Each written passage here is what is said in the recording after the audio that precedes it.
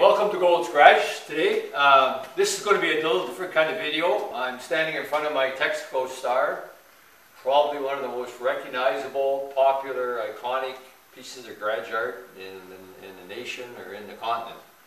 Almost every car guy will recognize this, and half of them will have one in their garage. So I'm going to talk about it a little bit because it's kind of personal and it's got a special meaning for me, because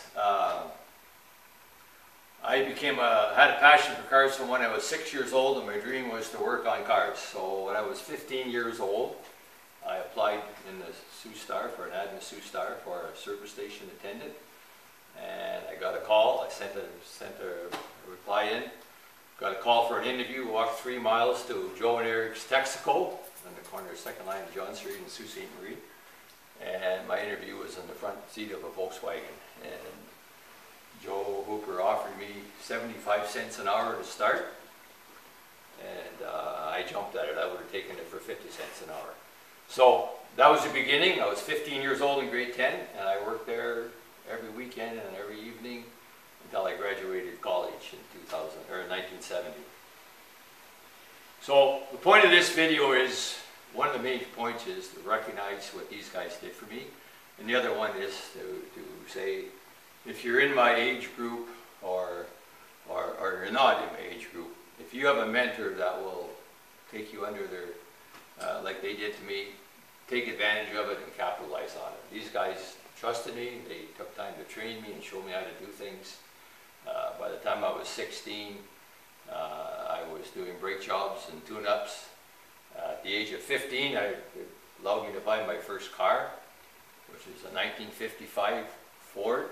Believe it or not, 55 Ford, shouldn't say that. V8 standard 2-door. So that was the 3 big things you had to have for your first car. It had to be V8, it had to be a standard, and 2-door. So that was my first car.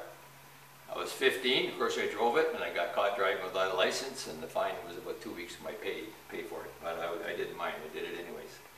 So the model back then was gas stations, Texaco gas stations. Where the standard and the model was, no one put gas in their own car. Young guys might not even remember that or understand that.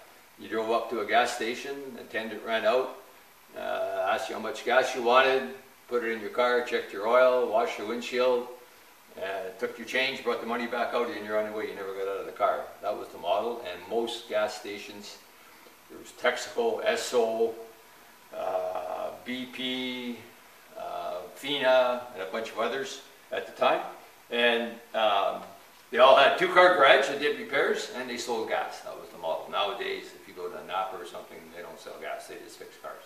So that was the model back then, and I was lucky enough to work there, and I just launched not just my career, but my life, actually.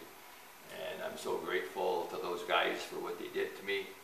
And my final message is, once again, if you have a mentor like this that takes you under your and trusts you and engages in you and invests in you, take advantage of it. You're really lucky to have that, as I was. So I wanted to cover that off. It is kind of personal. It's not a how-to video, but I hope you find it a little bit interesting, and thank you for watching Gold's Garage.